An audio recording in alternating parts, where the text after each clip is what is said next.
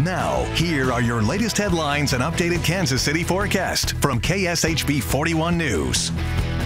I'm KSHB 41 News anchor Lindsay Shively. A plane landed on I-70 near Grain Valley overnight. The area affected is within Jackson County. It's near Grain Valley by the 26-mile marker. That's where the westbound lanes of I-70 were blocked by that aircraft. They have since been cleared. The Missouri State Highway Patrol says the pilot was the only person on board. That person has minor injuries, fortunately. Not clear why they had to make that landing. We'll keep following this investigation.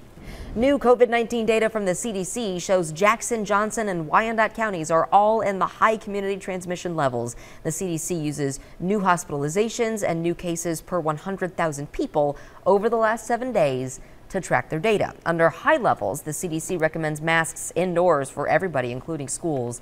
Masks are not recommended for counties in medium and low levels. I'm meteorologist Lindsay Anderson. We're waking up to some rain, maybe some embedded thunderstorms out there this morning. It'll continue into about the mid-morning hours. After that, clouds will linger, but the heat is rising. Highs will return to the mid-90s, but with all the humidity, it's going to feel like 100 to 105, which is why we have heat advisories from 1 to 8 o'clock today. A few thunderstorms are possible this weekend. That is going to cool things down a tad.